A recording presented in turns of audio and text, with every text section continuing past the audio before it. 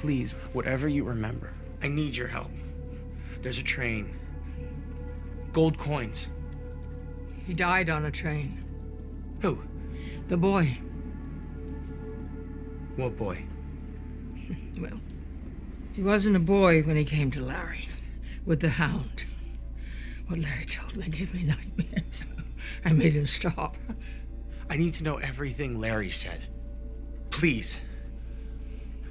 Larry was on a story of a teenager who killed his family.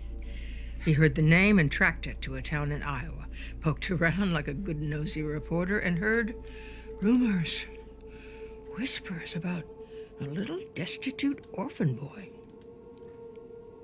Larry assumed he was twisted and crazy. Must have been because he made the people so hurt and angry. Well, he had a dog with him, the boy, and the people got so twisted and crazy themselves they made him kill it. With his own hands, his own pet, can you imagine? Oh, they did terrible things with him.